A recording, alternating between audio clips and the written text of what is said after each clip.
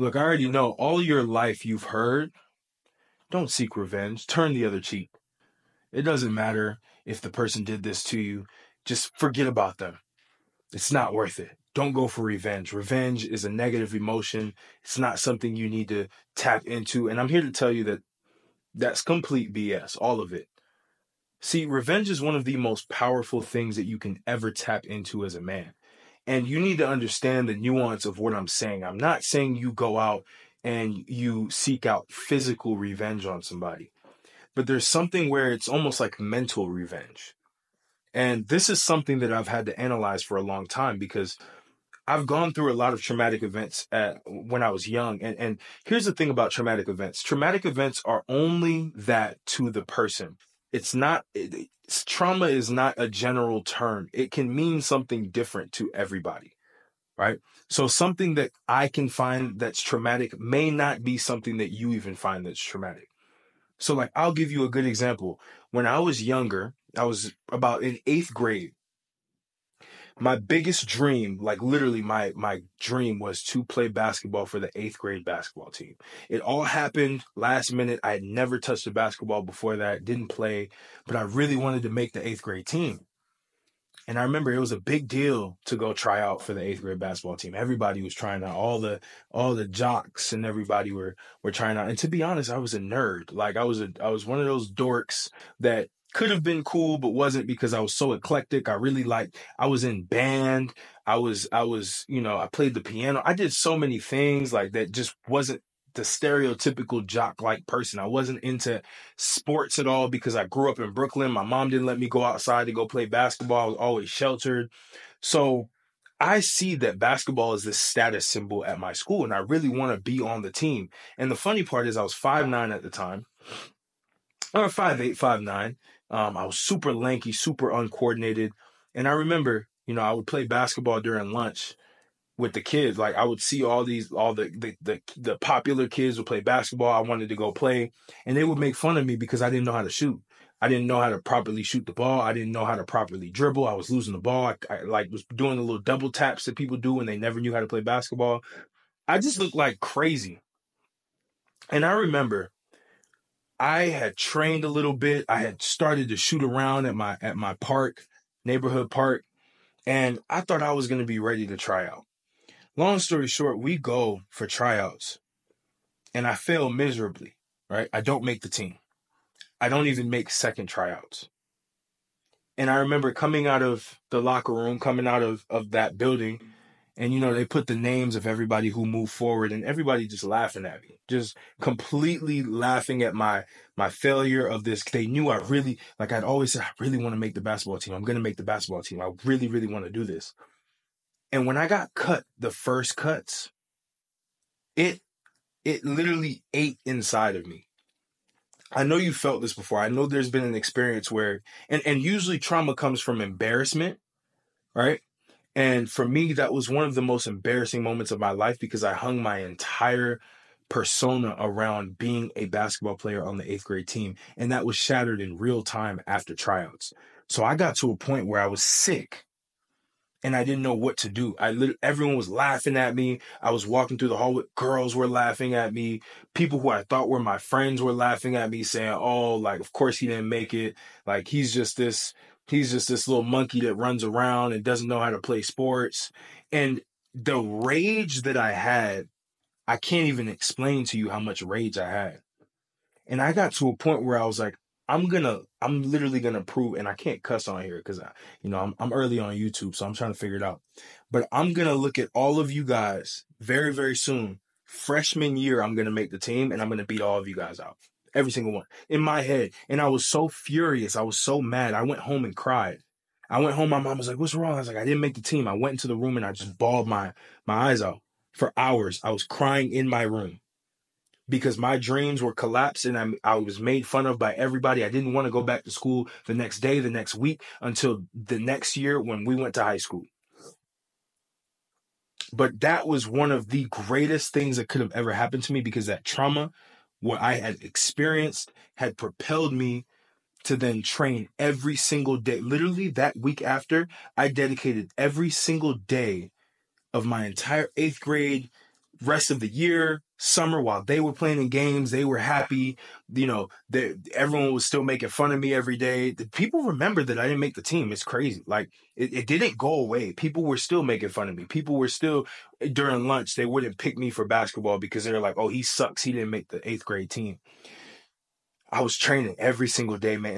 And if you know Arizona, I lived in Arizona, scorching sun. So I moved from Brooklyn to Arizona when I was 10. And during that time, man, even now, it was 115 degrees every day during the summer, and I just went hard. I would watch Kobe Bryant drill videos. I would try to imitate the drills that they were doing. I'd use 2 balls. I convinced my mom to buy me 2 basketballs. We didn't really have money at the time like that. We were living in these apartments, and I was just playing in the apartment gym, 2 balls. People would literally walk by and see me every day. And I went hard like that every single day. 5 hours a day, I was out, scorched. I literally turned purple. Like I was black when I started, I turned purple after. That's how dark I got. And I just kept going and I just kept trying this. I kept going and I kept going. And I was shooting. I was doing a bunch of shooting drills. I was mastering my form. I was getting close. I was mastering my form. I was going. And I got to a point, man, like I had this opportunity. One of my closest friends at the time, man, like his uncle had this AAU basketball team for the summer. And he was like, hey, I've seen you work a lot. I've driven around and I've seen you work. I want you to join this AAU basketball team and really learn how to play basketball.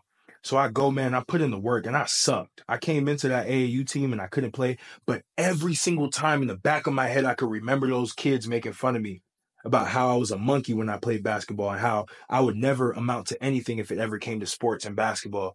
And it propelled me to freshman year being one of the best players on the team. And all of those other kids that made the team on the 8th grade team either were not playing, got no minutes, or they got cut. And that propelled me forward. And I use that memory every single day, with every practice, with every game, up until my senior year, up until my freshman year of college when I actually went to go play Division III basketball.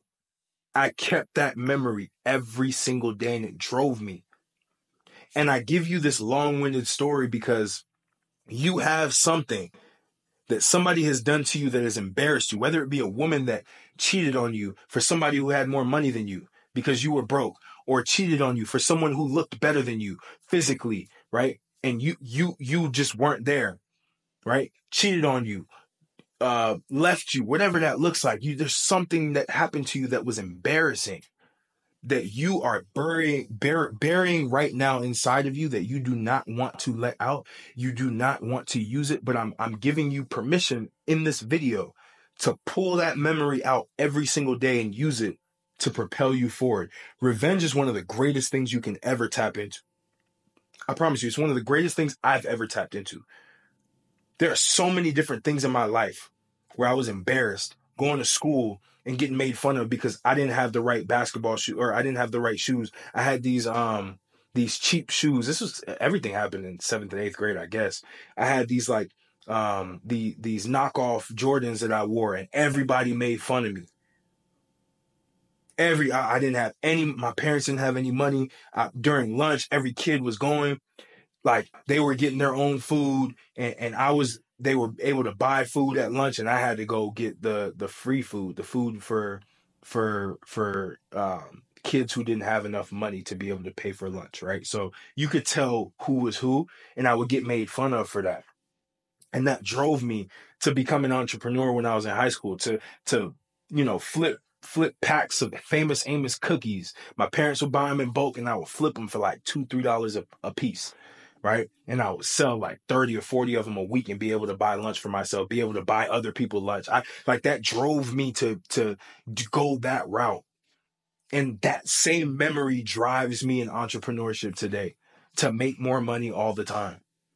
I'm telling you, there are certain memories that you have that will literally propel you to success if you just allow yourself to think about it and remove this societal brainwash that revenge is not important. Revenge is something that's bad. Revenge is one of the greatest things you can ever tap into if it is not physical. You do not want to physically inflict pain on people.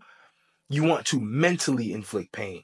Even in relationships, if she cheats on you, you need to tap into the revenge side of things. Again, not physical, but mental. Become better. That is the whole point of revenge. Revenge makes you become better. You destroy people who have embarrassed you through the betterment of yourself, through self-improvement. You improve so much that you become a different person. And that same person in their head is like, why did I embarrass that person? Why did I make fun of that person? Why did I do that person dirty? Look at them now. I want to be able to go talk to that person. And then they go hit you up. Those same people are reaching out to you. And you know you have the option now. You can bring them in. You can bring them back in at a lower level from your perception. Or you can just cut them all out and be like, nah, you're not good enough for me. That is the ultimate revenge. That becoming greater than the people who try to bring you down at your weakest moment is the greatest revenge you will ever taste in life. I promise you. It literally, just seeing myself start on that basketball team and all of those other kids that made fun of me getting cut and not playing, not getting any minutes, that literally made me so content. That drove me so much to see that. That was the sweetest revenge I could have ever had. And that's all you need is that self-improvement arc that moves you beyond the person that had embarrassed you. That's what you need to focus on. Becoming the best version of yourself to prove everybody else wrong. I know it sounds not cliche, but it sounds almost like hostile. And, oh no, you should not care what anybody thinks. I think you should care what people think in terms of how they embarrass you. If somebody embarrasses you, you need to embarrass them back by getting better, by becoming better than them, by becoming a better version of yourself that surpasses what they embarrassed you on. I'm telling you, I'm giving you full permit. You got to go do it. You tap into those different parts of you that were embarrassed when you were young. Maybe it was your speaking ability. People laughed at you, or even family members laughed at you because you spoke in a weird way. Start improving your speech. Become a master communicator. Start talking in front of the camera. You need to find these things that people embarrassed you about and embarrass them by proving them wrong and surpassing them and not even looking back at them. I hope this video inspired you to go tap into the revenge part of your soul and get those traumatic memories, those embarrassing memories that you don't even want to look at anymore. You don't even want to think about, and use those as fuel.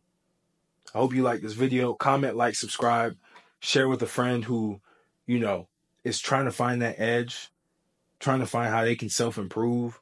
Share this video with them. Rewatch this video if you need to. Also, sign up to my free newsletter. We talk about this stuff in depth 3 times a week. We send out emails to help you become a multi-dimensionally jacked man, physically, spiritually, financially, socially, mentally. You need all 5 jacked to be multi-dimensionally jacked. Appreciate you again. I'm going to catch you on the next video.